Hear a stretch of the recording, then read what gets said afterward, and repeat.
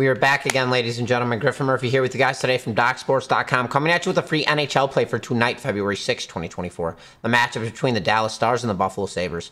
Before I get into this breakdown, if you guys like videos like this, feel free to give it a thumbs up. If you're not already subscribed, smash that subscribe button. Coming at you guys right now, we have the Dallas Stars coming into this game 30-13-6 on the season, while Buffalo is now 22-23-4.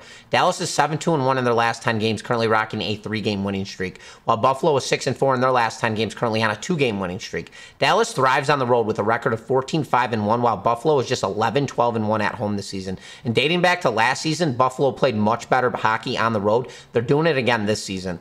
Dallas is third in the NHL when it comes to offensive goals per game, while Buffalo is 19th on the defensive side of the puck, allowing over 3.14 goals per game.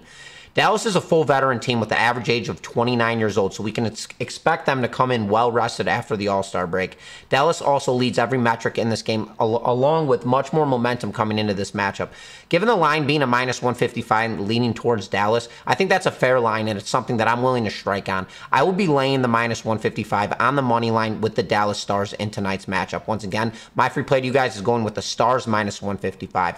Best of luck to you guys, and best bets.